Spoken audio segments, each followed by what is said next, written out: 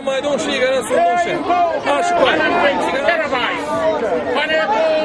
at Beijing's Chaoyang Park, a very special charity bazaar opens on Saturday morning.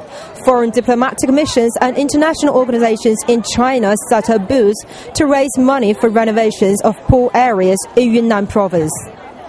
More than 70 foreign embassies and international organizations, as well as 9 domestic businesses, were invited to the charity sale, Love Knows No Borders. The event was organized by Le Aimei, wife of Chinese Foreign Minister Yang Jiechi. After the opening ceremony, the couple toured around the booths lining up the park's Lihua Plaza and Songken Square.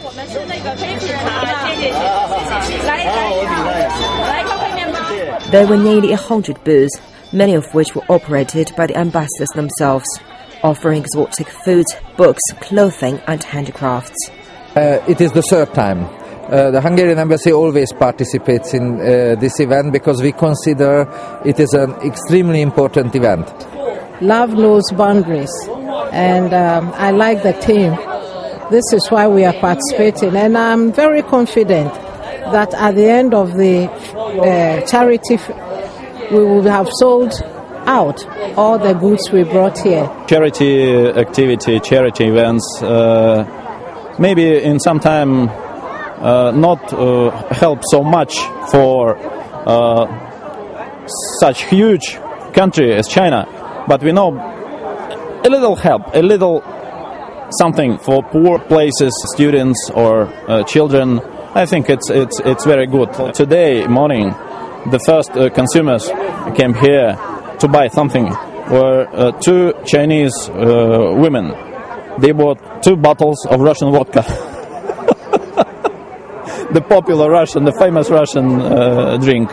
But of course, another one is the Russian very famous spirit is kvass. Kvass, many Chinese friends, maybe especially from the northeast part of China, maybe very, very familiar, know very well, because there are some traditions in Harbin, for example, from 100 years ago. So 0 degrees. Okay, okay. No soft alcohol, drink. not soft drink. Okay, cheers. Cheers. What is this? This is the most traditional, I think, especially for the charity events. In Russian, its name is baranki.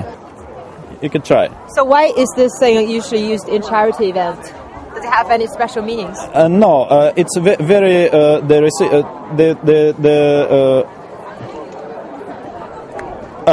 yes, because it is prepared very simply. People who have no much money, only some flour and water and some just such things could prepare this. For people who like unique food and unique pastry, I would suggest some Hungarian food and pastry which were made by some colleagues from the embassy, and this is made with honey. It's a special cake, it's sweet, and in English you call it gingerbread, but in Hungary practically we don't put ginger into it. And this is also a Hungarian cake which we usually make for Christmas, and that is the traditional Hungarian Christmas cake. Personally, I like most this small brandy. It's half medicine, half drink. This, for example, is about a woman fetching water from the river to take home for cooking. These are also paintings made by Ghanaian artists. It's chocolate.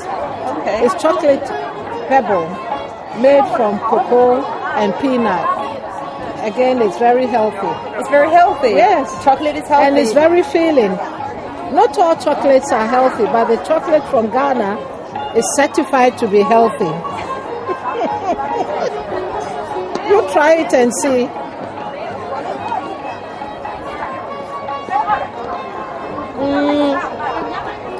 Again, it's a little bit hard to bite, but flavor is very good. Okay. You are supposed to just lick it. Oh, you're supposed to just lick it? You don't have to chew it. You lick it until it becomes soft. Okay, my fault. I should lick it until it becomes soft. So, this is a chocolate that Gary Locke, U.S. Ambassador Gary Locke, just bought from that Ghanaian booth. I'm gonna try it. Were you around when he bought it? Oh, okay.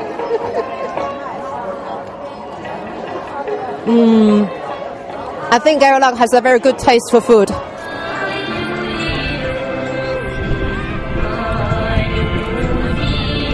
According to the Ministry of Foreign Affairs, about 1.4 million yuan was raised at the sale last year to help people with disabilities.